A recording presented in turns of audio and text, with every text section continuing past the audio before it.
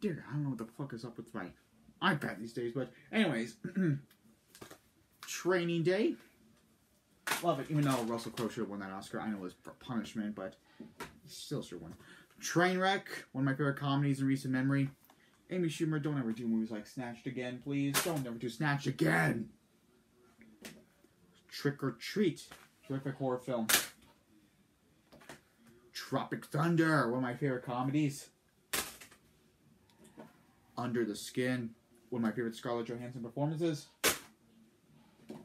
Unforgiven, one of my favorite Clint Eastwood Western films, and one of my favorite Western films ever.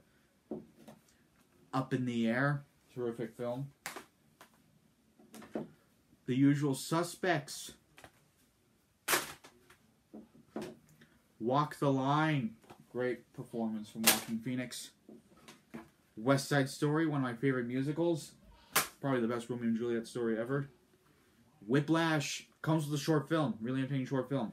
Love Dame Giselle, cannot wait to see First Man. The Witch, one of the best horror movies of the decade. Absolutely loved it. Almost fell behind the bed. Wizard of Oz, classic musical, gotta have it. Wolf of Wall Street, one of my favorite Scorsese films. And the Theory of Everything just fell. Wonder Woman, I don't consider this to be one of the greatest superhero movies ever made, like most people are saying, but it's still a pretty damn well made film, and way better than what DC has been bringing us these days. And so far, the only DC film worth owning. Aquaman better pull, otherwise Wonder Woman's just a one-trick pony. And last but not least, Zootopia, great Disney animated film. And those are all my Blu-rays, guys. Those are all of my Blu-rays.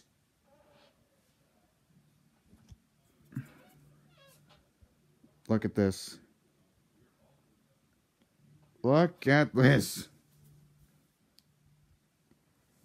Oh. I'm going to have to pick all these up. Put them back on the shelf. But anyway, guys, those are my Blu-rays. I hope you enjoy them. And again, I apologize for the lack of videos this year. Look at, I cleaned my shelf. And oh, wait. One more, a few more things to show you. Universal Monsters Collection. The Lord of the Rings Extended Edition trilogy. The only extended one I care about is Return of the King, because there's a lot more to it that actually works well with the story. Otherwise, the other ones are just, you know, just more scenes added. The James Bond Collection. All the James Bond films leading up to Spectre. And the... Whoa. Ugh. The Toy Story Toy Box Collection. All the Toy Story films on here. I'm really skeptical about Toy Story 3. And those are my Blu-rays. Now those are my Blu-rays.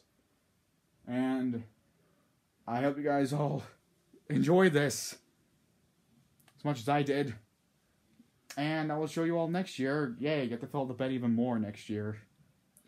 And Smart Fan 3, and I'll see you guys next time. And take care of yourselves, and Merry Christmas.